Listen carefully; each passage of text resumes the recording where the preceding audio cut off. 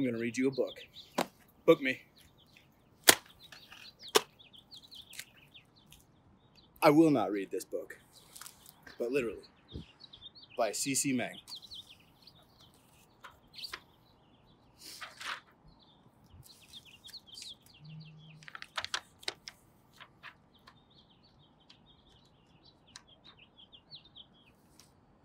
All right. Wait, before I read this book, I have to floss my teeth and wash behind my ears and feed my fish. Wait, before I read this book, I have to sip some water and scratch the tip of my nose and clean under my bed. Wait, I've changed my mind. I'm not going to read today. Reading is hard and I don't read fast. Sometimes there are words I don't know. I will not read this book. And you can't make me. I will not read this book even if you hang me upside down. By one toe.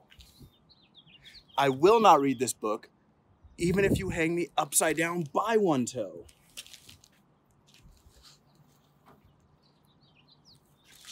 While tickling my feet.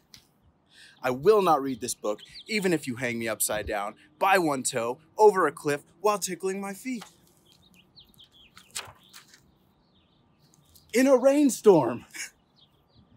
I will not read this book even if you hang me upside down by one toe over a cliff while tickling my feet in a rainstorm. With lightning above. I will not read this book even if you hang me upside down by one toe over a cliff while tickling my feet in a rainstorm with lightning above and sharks down below.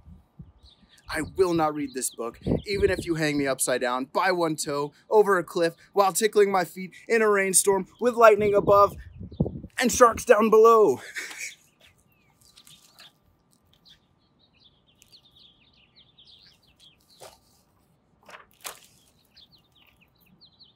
A dragon comes along and blows in smoke in my eyeballs.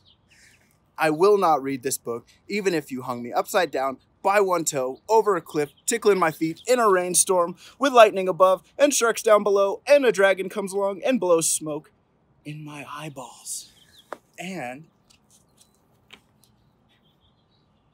all while there's a speeding train coming towards us. You know where this is going. I will not read this book, even if you hang me upside down by one toe over a cliff, tickling my feet in a rainstorm with lightning above and sharks down below, and a dragon comes along and blows smoke in my eyeballs. And all the while, there's a speeding train coming towards us. And I have to sneeze.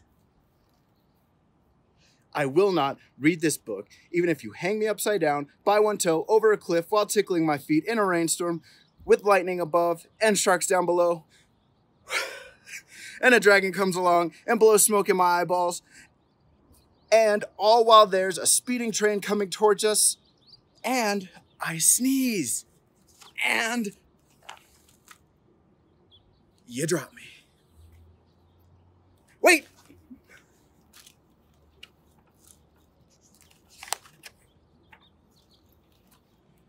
If you drop me, I might change my mind, but only if you catch me. Then I will read this book with you.